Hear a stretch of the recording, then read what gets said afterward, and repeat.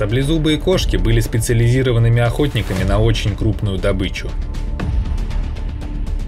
Их последние представители вымерли около 10 тысяч лет назад, причиной чего по одной из теорий послужило сильное снижение численности их основной добычи – крупных и относительно неповоротливых млекопитающих, вроде доисторических бизонов и мамонтов.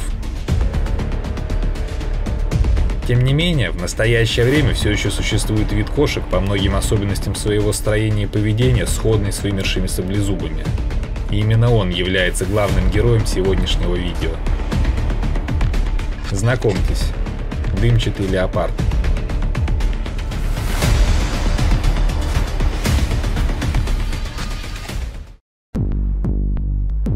Дымчатый леопард обитает во многих областях континентальной Юго-Восточной Азии, в том числе в Китае, Таиланде и Вьетнаме.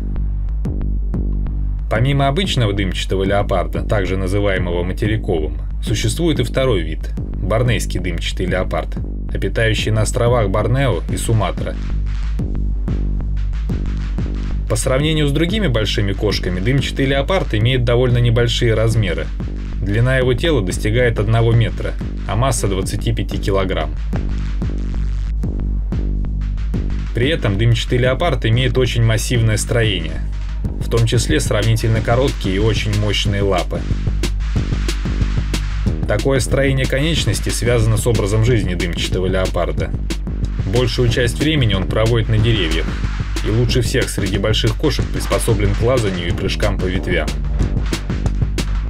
Короткие, мощные и крайне подвижные лапы как нельзя лучше подходят для такого образа жизни. Благодаря очень подвижным суставам на задних лапах дымчатые леопарды способны даже спускаться по стволам деревьев вниз головой. Разумеется, самой интересной и бросающейся в глаза особенностью дымчатого леопарда являются огромные клыки, длина которых может достигать почти 5 сантиметров. Для сравнения, клыки тигра всего в 1,5 раза длиннее, при том, что масса его тела может превышать массу дымчатого леопарда более чем в 10 раз. Но для чего же дымчатому леопарду нужны такие гигантские клыки? Чтобы ответить на этот вопрос, вернемся к саблезубым кошкам. Для чего им были нужны огромные, похожие на сабли, клыки? Считается, что гигантские клыки саблезубых кошек были специализированным оружием для охоты на очень крупную добычу. Представьте себе какое-нибудь очень крупное животное, например, слона. Несмотря на то, что у слона нет ни панциря, ни шипов, он очень хорошо защищен. Его кожа достигает толщины 4 сантиметров, а жизненно важные органы находятся на довольно большом расстоянии от поверхности этой самой кожи. И даже если у хищника, который решил поохотиться на слона, есть очень мощные челюсти и острые, но короткие зубы, то такая охота может занять очень много времени и отнять много сил. И при этом совсем не факт, что в итоге окажется удачной. Хищник с короткими зубами, даже если сможет прокусить кожу слона, просто не сможет добраться до жизненно важных органов, чтобы быстро убить его. Именно поэтому такие хищники, как, например, львы, при охоте на слонов почти всегда тратят очень много времени и сил на их убийство, а в результате зачастую все равно остаются ни с чем. Но если у хищника есть огромные клыки, то задача по убийству крупной добычи сильно упрощается. В таком случае самое главное – аккуратно обездвижить добычу, чтобы не сломать клыки, после чего нанести мощный укус в жизненно важное место, например, в шею, где находятся трахея и крупные кровеносные сосуды. Дымчатый леопард действительно часто охотится на относительно крупную добычу, такую как тропические олени-зомбары, достигающие массы 300 кг, и бородатые свиньи массой до 150 кг. Но самой главной задачей длинных клыков у дымчатого леопарда является не охота на очень крупную добычу, а быстрое убийство мелкой и средней добычи.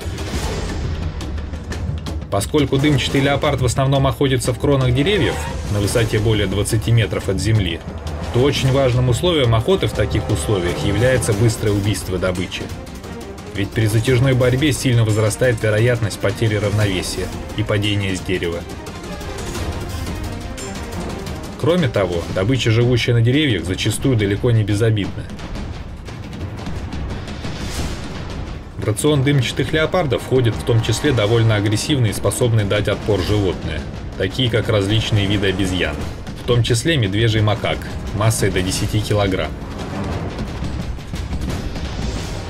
а также гималайская цветта, весящая до 6 кг, и сама часто нападающая на различных небольших животных.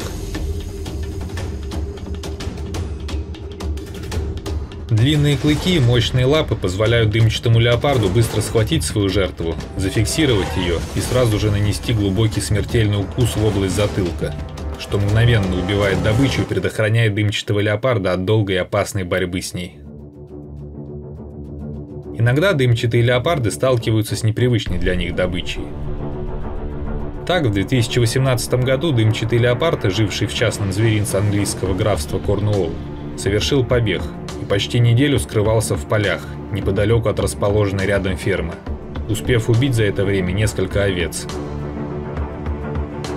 В итоге леопард был пойман хозяином фермы и передан обратно владельцу. Вполне логично, что для использования длинных клыков хищнику необходима способность широко открывать свою пасть. И действительно, дымчатый леопард способен открывать свою пасть почти на 90 градусов, что значительно шире, чем могут все другие современные кошки. Для сравнения, тигры и львы могут открывать свою пасть не более чем на 70 градусов. При этом для некоторых представителей саблезубых кошек угол открывания пасти составлял целых 120 градусов. Несмотря на то, что дымчатый леопард не является настоящим представителем саблезубых кошек, он имеет большой потенциал к дальнейшему эволюционированию специализированного охотника на крупную добычу.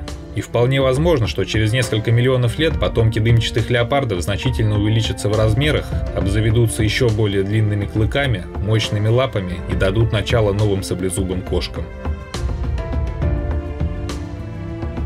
Разумеется, такая возможность у дымчатых леопардов будет только в том случае, если они не будут полностью истреблены человеком.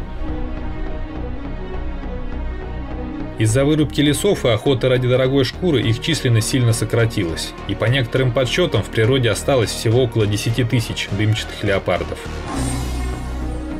Но, к счастью, в последнее время были приняты многочисленные меры по их охране и разведению, благодаря чему вымирание дымчатому леопарду в настоящее время уже не грозит. Пишите в комментариях, что вы думаете о дымчатом леопарде и саблезубых кошках. Также, если вам понравилось это видео, не забудьте поставить лайк и подписаться на канал. На сегодня все. Всем пока!